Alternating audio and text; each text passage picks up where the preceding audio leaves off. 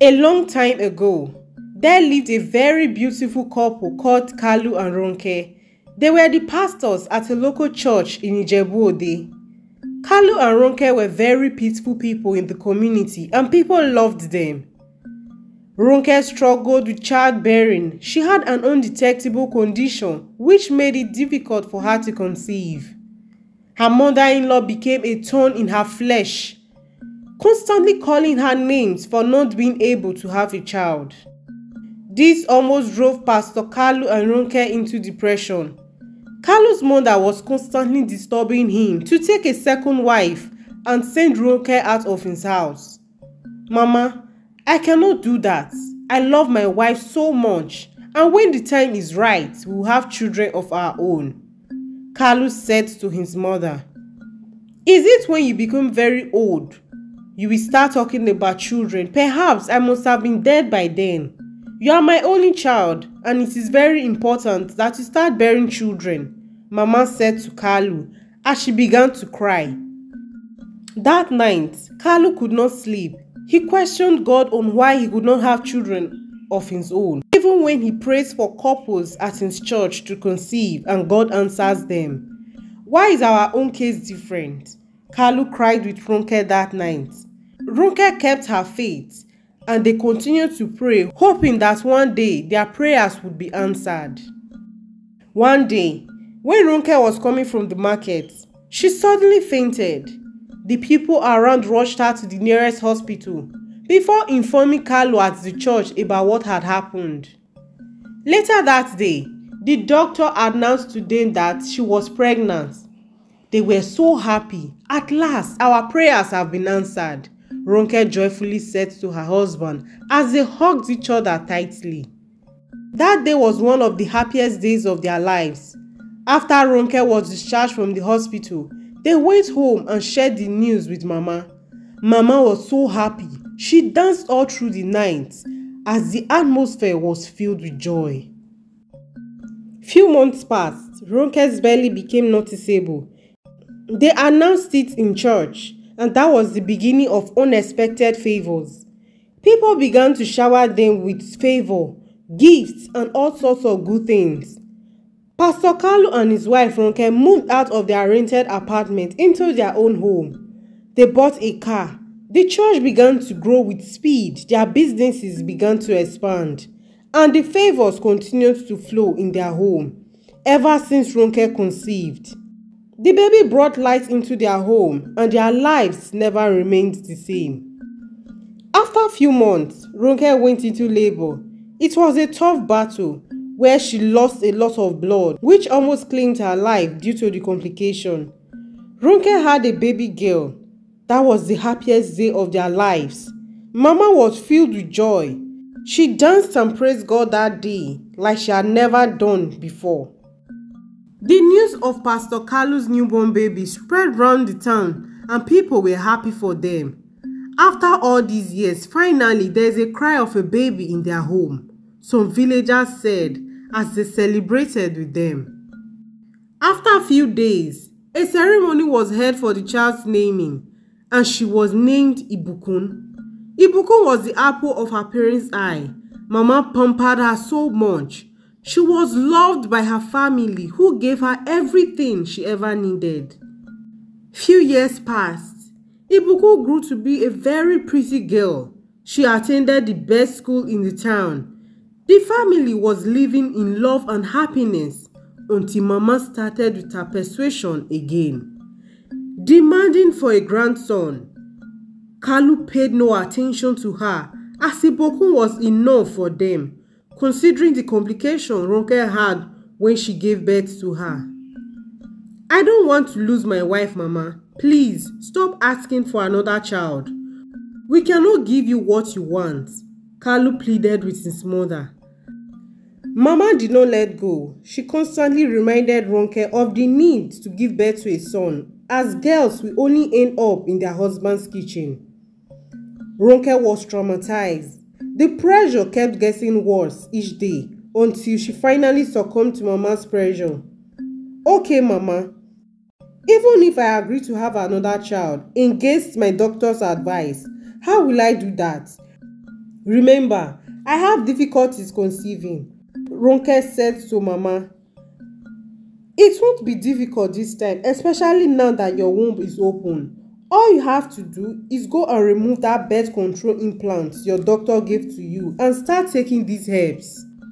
I got it from a very powerful herbalist. A lot of people have testified to it. Don't worry, my daughter. Nothing will happen to you, Mama said to Ronke.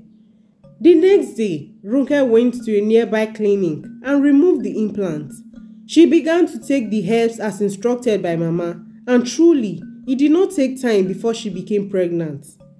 Kalu was shocked at the news because he knew Ronke was on birth control. Ronke hid everything from Kalu, saying the conception was a miracle. Mama was happy. At last, there would be a son in this house. But what they did not know was that Ronke's body was not ready for another child. She had an ectopic pregnancy which also altered her entire system, and she became very sick even after terminating the pregnancy, hence leading to her death. Ronke died few months later. This news shook the entire town and Kalu never remained the same again.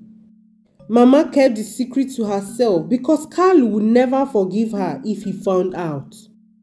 Kalu mourned her for a long time, partly blaming himself for not being more careful. Young Ibukun had to live a life without her mother. She would cry herself to sleep most nights, but that did not bring Ronke back. After a couple of years, Mama began to advise Kalu to take another wife so Ibukun could have a mother and siblings, but Kalu refused. Mama did not back down. She went into the town in search of beautiful women from good homes. She introduced them to Kalu, but Kalu turned them down. Mama was so desperate to have a grandson to the extent she came up with an evil plan. One night, as Kalu was eating, Mama added some drugs to Kalu's drink. After some time, Kalu could not control himself anymore. Mama took Ibokun with her to the quarters that night, leaving Kalu with half-naked Teju, a girl she wanted him to marry, on the same roof. Kalu could not help himself and so he slept with Teju. When he woke up the next morning, he was shocked with what had happened. Kalu apologized to her, still confused how she got into his house that night. Mama was so happy that her plan worked. Few weeks passed, Teju became pregnant for Pastor Kalu. Kalu was angry and confused, but he had no choice than to marry her, as it will bring scandal to the church if they find out that he impregnated a girl he was not married to. Pastor Kalu married Teju, and they began to live under the same roof with Ibokun. But this was just the beginning of their doom. Few months later, Teju gave birth to a set of twin girls, Taiwo and Kehinde. All was well until she started maltreating Ibokun. When Mama found out about this, she took Ibokun away from the house. Ibokun and Mama began to live together. The people in the church did not like Teju, as she was no good, often putting Pastor Kalu in a bad light, causing members to leave the church. Pastor Kalu threatened to divorce her, but Teju begged him, promising him that she would change. But all this was just an act. Few months later, Teju became pregnant again and she gave birth to a boy named Tayo. Mama was so happy about the arrival of the child. But Teju did not allow her to touch him, talk more of taking care of him. Mama was heartbroken. She began to regret all she ever did in desperation. She decided to focus solely on raising Ibokun. Ibokun was a very happy and respectful child, and Mama was so proud of her. However, tragedy struck. Mama became very ill. She knew she was not going to make it, and so she gave Ibokun back to Kalu, making him promise that she would take good care of her before she died. But this promise was short-lived. Kalu died few weeks after, leaving Ibokun with her wicked stepmother Teju. She maltreated Ibukun, making her to do all the chores in the house. This went on for years. Ibukun became very used to it. Her step-siblings would sit doing nothing while Ibukun would be the one working, doing the chores and running errands. She stopped her education so as to be able to work and take care of the family. This was not a choice for her, as she was forced by her stepmother. Years passed. Ibukun grew up to be a very beautiful girl in the town. She was very hardworking and people loved her. Whenever she came to the market, people who knew her parents would quickly buy everything for her so she could go home and rest, not knowing another work was waiting for her at home. One day, when Ibukun was coming back from the market as usual, she was hit by a car. They quickly rushed her to the hospital and informed her stepmother. "What kind of trouble has this girl brought to me now?" Teju said in anger before going to the hospital to see her. On getting there, she saw Ahaji Kofi, a very rich man in the town. He told her that he was the one who hit Ibukun with his car. Ahaji Kofi compensated them and gave them some money for her upkeep. Teju collected the money. It was a huge sum of money. She had barely seen that amount of money before. Teju settled the hospital bill and they went home. When Ibukun was well, Ahaji Kofi came to the house to visit and see how she was doing. Teju saw this as an opportunity to milk him. "What if I pimp her to Ahaji? He would be giving us enough money as he's very rich," Teju said to her wayward daughters Taiwo and Kende, who were of no use to the society. The twins saw this to be a brilliant idea, as Ahaji was known for humanizing. When he was about leaving, Teju told him about the idea, also stating that Ibukun was a virgin. Ahaji Kofi was very happy at the arrangement. He asked Teju to bring Ibukun to his guest house that evening and also gave her a token of 50,000 naira. Teju was happy. "Imagine what I will get once the deal is concluded." She shared the excitement with her daughters. That night, Teju gave some fruit to Ibukun to take to Ahaji Kofi at his guest house. Ibukun, unaware of the fate that awaited her, she thought it was a way of appreciating the help he had been rendering when she was unwell. When she got there, she saw Ahaji Kofi sitting on the bed. She offered the basket of fresh fruit as instructed by her stepmother Teju. Ahaji Kofi smiled. "You are truly new. Sit on the bed with me," he said to Ibukun. Ibukun refused and begged to take her leave. But to her greatest shock, the door was locked. Ibukun began to knock, but no one opened, as it was locked from the outside by one of Ahaji Kofi's boys. Ibukun begged Ahaji Kofi to open the door, but before she knew what was happening, Ahaji Kofi started taking off his clothes. And with a twinkle of an eye, Ahaji Kofi forced his way on her, neglecting her pleading and screams. Ibukun wept all through that night, calling for help, but no one came to her rescue. When Ahaji Kofi left the room, Ibukun found a way and escaped through the window. Unaware of what her stepmother Teju had done, she ran home and began to cry.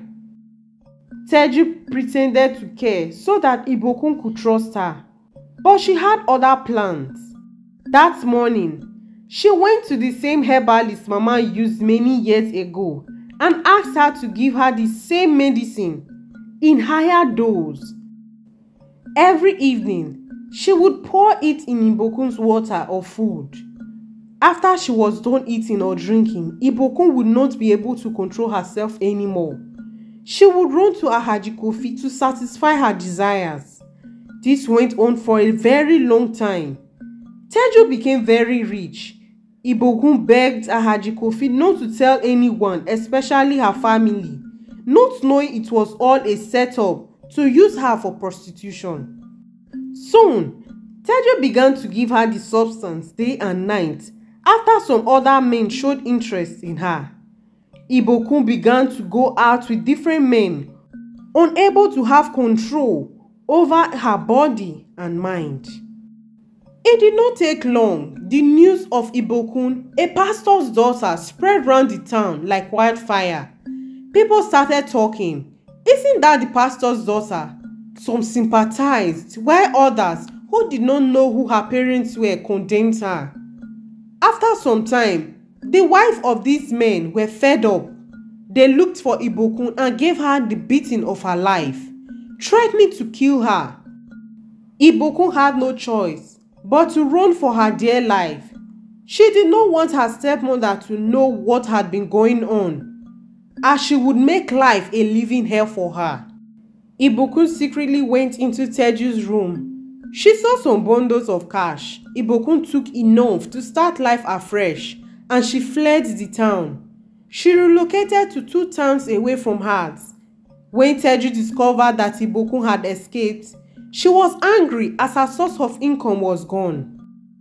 She had collected advance payments from some men, the money from which Ibokun collected. When the men asked her back for their money, Teju refused to give them the remaining or sell her jewelries to pay them back. To Ibokun's greatest shock, her urge to sleep with men vanished. She became herself again. It was that moment it dawned on her that her stepmother Teju was the one behind everything. Ibokun felt betrayed and she vowed to get justice. She teamed up with some people from the NGO specialized in women's rights, abuse and trafficking, and they began their investigation. Meanwhile, one of the men Teju was owing money vowed to teach her a lesson. Him and his friends kidnapped Taiwo and Kehinde and had their way with them, leaving them at the brink of death. If she can use her stepdaughter for prostitution, her daughters should not be left out. They dropped some money on them and left them in front of their house. When Teju saw her daughters drenched in their own blood, almost lifeless, she screamed for help. Tayo quickly drove them to the hospital, where it was confirmed that truly the men had their way with them multiple times. Tayo asked Teju if she suspected anyone, and Teju, in her broken state, told him. Tayo, in anger and rage, went with his friends to avenge his sisters, but he met with his untimely death, as the man was no match for him. This news completely shattered Teju, and she immediately knew Nemesis had caught up with her. She was admitted in the same hospital as her children after her blood pressure almost rose to the roof. She started regretting all the evil she had ever done, from secretly seducing Pastor Kalu, killing him after he threatened to divorce her the second time, and all she did to Ibokun. But it was too late. Ibokun, the NGO, alongside with the police, had concluded their investigation, and with enough evidence, they arrested Alhaji Kofi and Teju, who later confessed the names of the rest men. They were all sentenced by the court of law to years in prison for their various crimes. Ibokun, though still traumatized, got justice. Unlike some siblings, she threw her stepsisters Taiwo and Kehinde out of the house, as she was the sole proprietor of Kalu's estate, according to his will. Taiwo and Kehinde had no choice than to start working hard. The experiences they had with those men made them to realize what Ibokun was going through. They apologized to her and begged her for forgiveness. For Ibokun's own healing, she forgave them but kept her boundary. Few weeks later, Teju died in prison after her wicked heart was unable to take her punishment any longer. Ibokun found peace, and she lived happily ever after with her newfound love, Pastor Ayomide, and her father's church regained its glory. The lesson from this story is that evil plans and actions often backfires, and righteousness ultimately prevails.